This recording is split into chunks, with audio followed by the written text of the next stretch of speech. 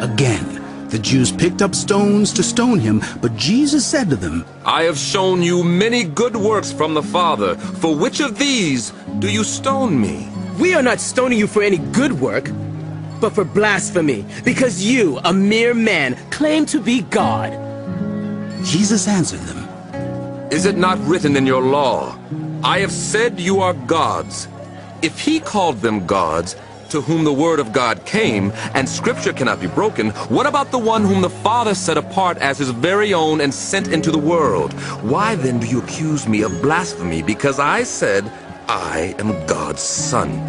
Do not believe me, unless I do the works of my Father. But if I do them, even though you do not believe me, believe the works, that you may know and understand that the Father is in me, and I in the Father. Again they tried to seize him, but he escaped their grasp. Then Jesus went back across the Jordan to the place where John had been baptizing in the early days. Here he stayed, and many people came to him. They said, Though John never performed a sign, all that John said about this man was true. And in that place, many believed in Jesus.